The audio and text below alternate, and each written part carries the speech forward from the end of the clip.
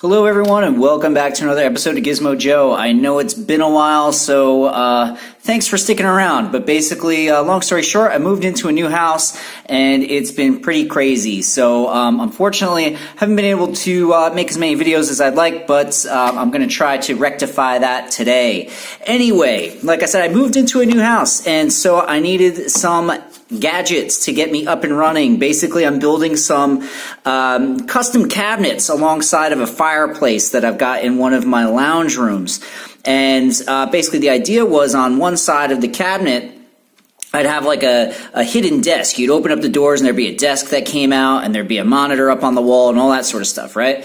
Problem is, I had a 32-inch monitor, pretty big, but it only had 2 HDMI ports. So I was like, I want to connect more than 2 things via HDMI. I figured it could be like a little workstation, can bring my laptop in there, hook it up to the monitor. But also I wanted to run my old PlayStation 4 and my Xbox One up on a shelf above the monitor into that monitor so I can, play some old games or whatever if I wanted to. I think it's weird saying that the PS4 and the Xbox One are old, but they are. I mean, let's be honest.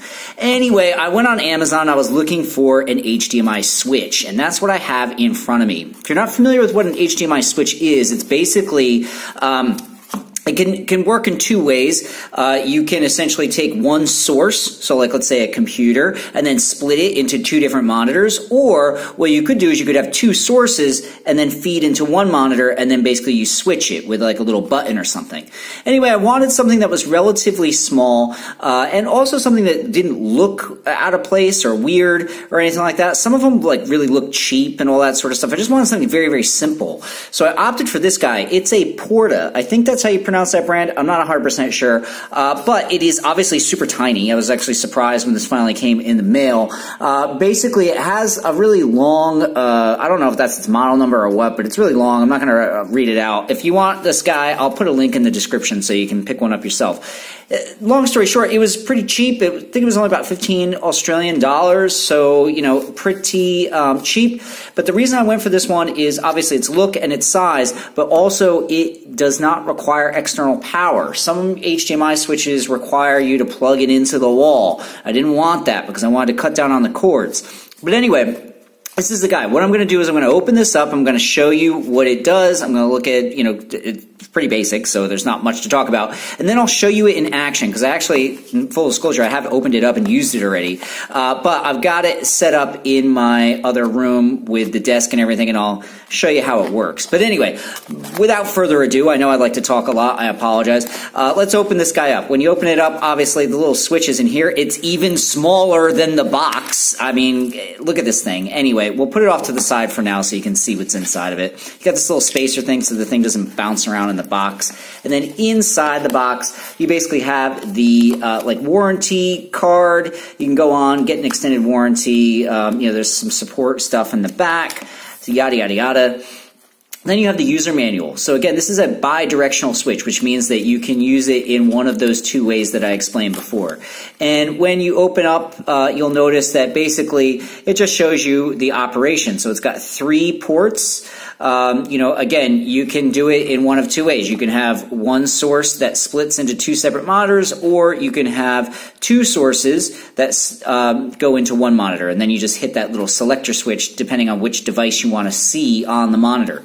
It's pretty basic. All you got to do is plug in your HDMI and it's ready to go. From what I understand, and again, I'm not super, technical or anything, but the reason why this guy doesn't need any power is because it draws power from the devices that are plugged into it. So it is passive in that way or whatever. But again, pretty stock standard instructions. Just follow the diagram for whatever sort of functionality you're looking for, whether that's split it into 2 monitors or have 2 sources going into one display. Anyway, this is the guy, and it's, like I said, it's super tiny. I mean, honestly, it reminds me of like a pack of gum or something. Like, it's very, very small. Now, there is... personally, I like the design. It is very minimal. Obviously, you can see the logo there. It's just sort of embossed on there. It's not garish or anything like that. There's no like, you know, some of the ones I saw on eBay and stuff, they were like really ugly, and I don't know, they just looked kind of crap. So I didn't want that.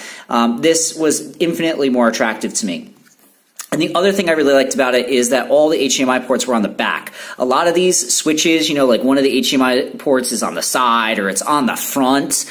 And I didn't want that because, like I said, I want this guy to sit on a shelf next to my two consoles. And so I want all the cables to run behind it because I want basically the cables to snake down behind the monitor, use some cable channeling, make it all look nice and neat. So I wanted something where all the HDMI ports were on the back. So if you're looking for that solution as well, definitely opt for this guy. Anyway, build quality, I mean, look, it's all plastic, so there's nothing to write home about here. It's very, very basic design. Like I said, you've got basically the selector switch up at the top, so all you do is press that to switch the different sources or whatever. And, you know, the bottom has this sort of, it's basically a rubber little foot on the whole bottom. I don't think it really works all that well, but, you know, it does the job, I guess. If we look on the back where the HDMIs are, you can kind of notice if I tilt this and you can see the light reflecting off the back of it, like one portion of the back is shaded a different color to the other portion. Now the reason for that is because, like, if you want, this is the, so for my purposes, I have two sources. So my source one, like my PlayStation 4 will go in here, my Xbox One will go in here, and then this will be the one that pumps out to the monitor, right? Now, if you wanted to essentially split your laptop or whatever to two monitors, you basically run it the same way. So the laptop would go into here and then it would split out into these two guys. But yeah, you got to make sure that you are connecting them in the correct configuration, otherwise it won't work from my understanding. But yeah, so look, that's it. There's not much to write home about here. There's no external power, which is nice. All the HDMI ports are on the back, which is fantastic. It's very, very small. I mean, you can see it in relation to my keyboard here. It's tiny. So it stays out of the way. It does everything that I want it to do. Now, I should mention the front here is a little screen. So like when you, or not really a screen, but it's got LEDs in the back. So like when you press the button, it will tell you what, you know, whether it's source 1 or source 2 or whatever. Again, it's only a, you know, 2 sources possible. So it's not like it's super confusing or anything. I mean, if you had like a 5-port switch or something, I can understand why you might have that. But, you know, again, it's a nice touch. Anyway, I'm going to shut up, and what I'm going to do is I'm going to hook this guy back up on my desk in my sort of built-in cabinet thing, and I'll show you how it works. So stick around. Okay, so I apologize. I'm going handheld here, so there might be some janky footage. But basically, these are my built-ins. So, you know, I've got, you know, a chimney there. And basically, my built-ins here, custom made. Thanks a lot to my father-in-law. He helped us out quite a bit. But basically, this is sort of the setup, right? So you can see here, I've got my PlayStation 4, I've got my Xbox One, I've got some games and stuff, obviously, on this little shelf. Then I've got a 32-inch monitor mounted to the wall. Apologies for all the cables. Those are going to go into kind of cable channeling. But then I've got this little desk that kind of like folds out. So when you've got the doors open, you can actually have a full-size desk. I think it came out pretty good. I mean, you know, let me know in the comments if you think otherwise. But basically, you can see I've got a you know, hard drive here connected to my Xbox One for some extra storage, and I've got all my HDMI cables. So this is where my switch is going to sit.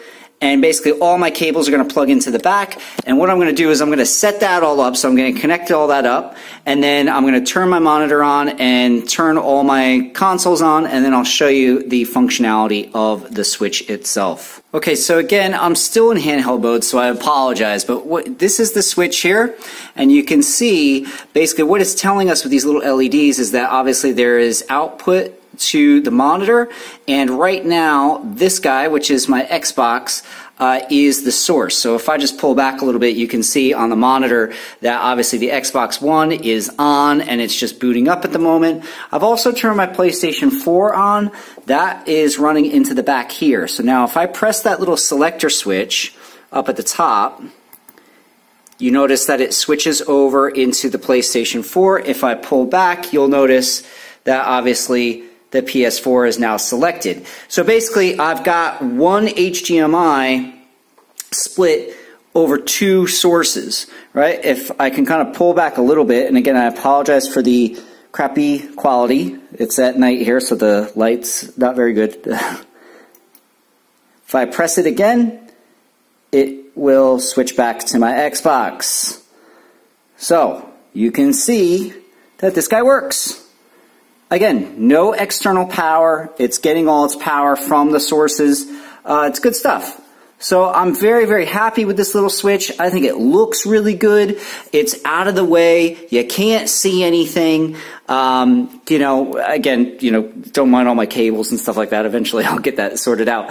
But I just think it's a really elegant, neat solution to this particular problem that I had. Again, my monitor only had 2 HDMIs, so I wanted to basically hook 3 things up, my laptop and the 2 consoles. This was a perfect solution. Didn't break the bank either. It was only 15 bucks. I think it looks pretty good. And it's super simple to set up. Very easy to work with.